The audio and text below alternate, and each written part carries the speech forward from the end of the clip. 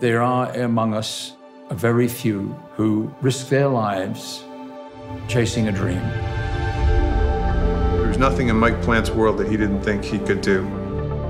I just have this gut feeling that I'll be very good at this. It's a fantastic challenge.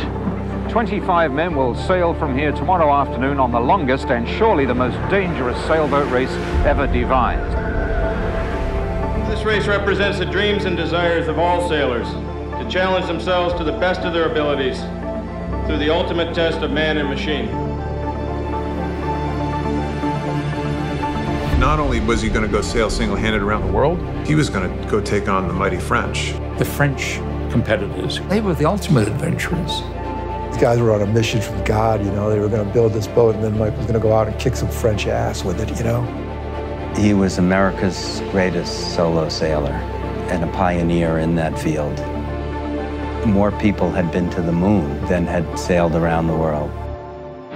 Other news, the Coast Guard has called off its search for the American yachtsman Mike Plant. A psychiatrist said about him when he was young, "It's a pity your son's been born 100 years too late. There's no frontier left." When he got older, he just catered to trouble. He was always the black sheep.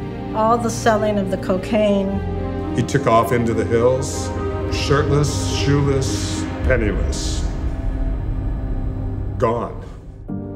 We all live by certain guidelines. He had very different guidelines, different rules. He kind of went crazy. Mike Plant was arrested and jailed. But you could just sense that he was destined to do something really special. You could have taken the easy way out. You could have gone back to your building business, got married, raised a couple of kids. I never thought of any of those things.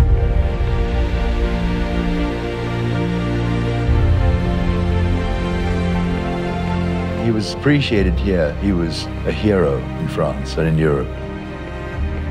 What it proves is that there are people with a sense of adventure and with enough belief in themselves, and they can step out and take themselves a little further. I've been searching those things out all my whole life.